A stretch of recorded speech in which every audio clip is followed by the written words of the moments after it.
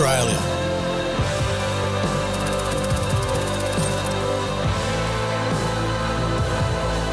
A land of extremes. And the stories of those who discovered the secrets of the Australian continent and made this land great are worth telling. So join me as I recount and retrace the footsteps of Australia's greatest stories on Australia Rediscovered with Ricko.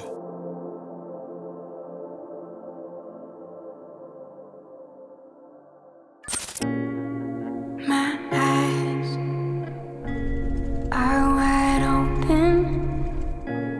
I see you clear.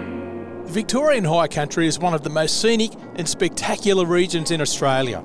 From the rugged snow-capped peaks, some of the highest in the country, to the lush river valleys, the High Country's beauty has been a drawcard for people seeking adventure or riches since the region was first discovered.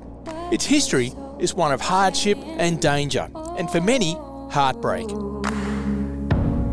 Is your world changing? Explorers of all kinds have traversed the ranges and valleys, from those seeking fortune in the mountains and rivers to the hardy cattlemen who managed to eke out a tough existence, grazing their herds on the high plains in the summer, and now modern-day four-wheel drivers looking for a challenge.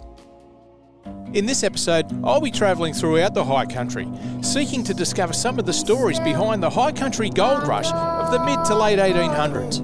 And our story starts right here, just outside the alpine town of Omeo. Throughout history, gold has been a symbol of both wealth and status. From the ancient Egyptians to the Spanish conquistadors searching for the fabled El Dorado, gold has fascinated people and cultures for thousands of years. A naturally occurring mineral, its beauty and its rarity has made gold one of the world's most sought-after metals.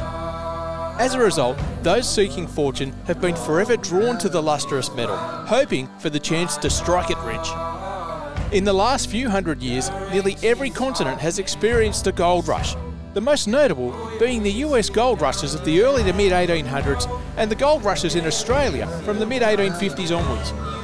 These gold rushes lured prospectors from all around the world seeking their fortune, and as a result, the nation's cultures were changed forever. One of the largest ethnic groups to try their luck were the Chinese.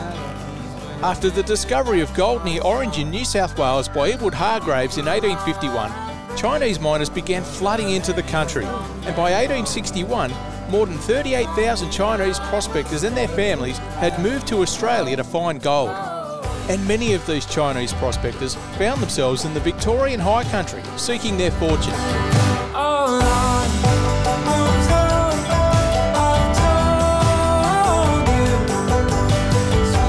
Located just 2 kilometres south of the alpine town of Omeo, the area that I'm exploring is one of the region's most interesting historical sites.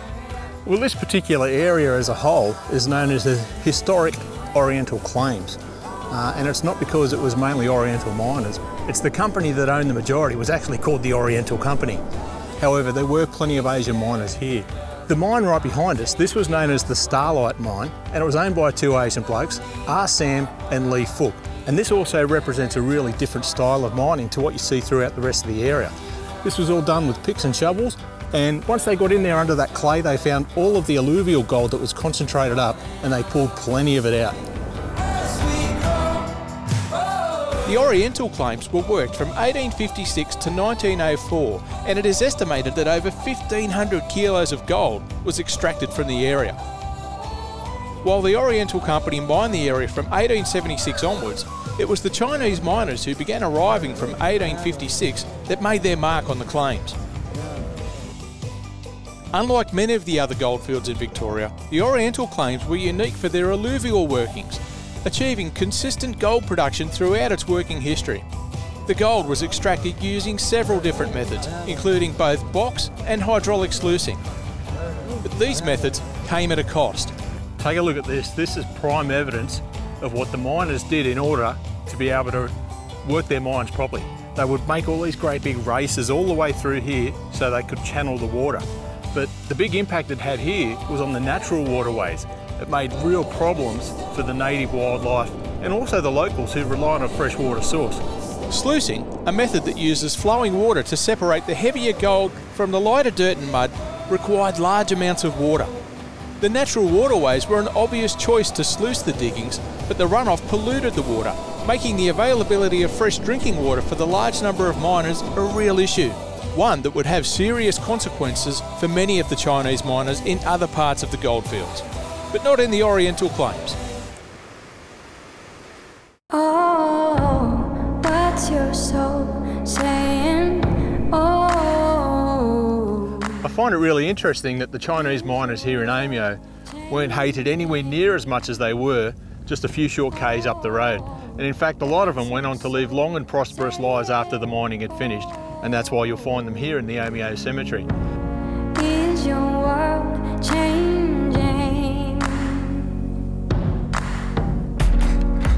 Your face tells me. And in fact, they were such well-respected members of the community that their families and descendants, a lot of them still live here in Amio today.